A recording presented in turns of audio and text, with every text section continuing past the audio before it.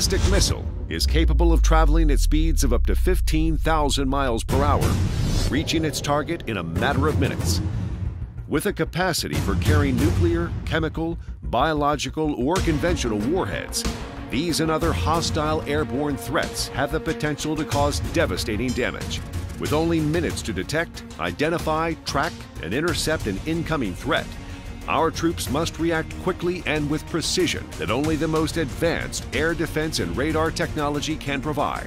To run these sophisticated systems, the Army relies upon the highly skilled men and women who serve in military occupational specialty, Patriot Fire Control Enhanced Operator Maintainer.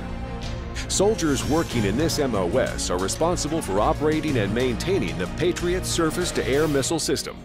With the ability to launch multiple variants of interceptors, the Patriot system is capable of neutralizing multiple air threats. We're the ones that fire off the missiles. I monitor the air picture to make sure there are no incoming threats, and if there are incoming threats, that is when we engage and protect. Candidates for this MOS should have an interest in missile defense operations, radar operations theory, and be physically and mentally fit with the ability to multitask while under pressure and working as part of a team. The best part about my job is the fact that I can work with a lot of different equipment. It doesn't have to be necessarily with the engaged control station. It can be any type of equipment. This job provides a lot of opportunities.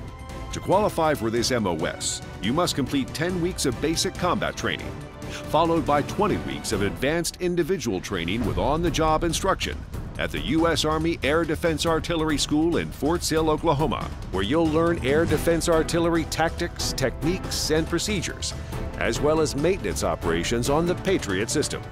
After successful completion of training, you may be assigned to work supporting military operations around the world, in the field serving in an air defense unit, responsible for the transport, setup, and maintenance of the Patriot radar and fire control equipment, establishing radio and wire communications in the field, and identifying and engaging targets. You may also be expected to provide real-time status reports during combat operations, fire the Patriot missiles, and perform tactical and technical operations. Skills learned while serving in this MOS, such as teamwork, discipline, and leadership, will help you transition from the military to the civilian employment sector in virtually any career you choose. This job can transfer to a lot of civilian jobs, whether it comes to just being an airline operator in an airport or just maintenance in general. There's a lot of opportunities out there in the civilian world that comes from this job. Serve as a key component of the Army's air defense. Military occupational specialty, Patriot Fire Control Enhanced Operator Maintainer.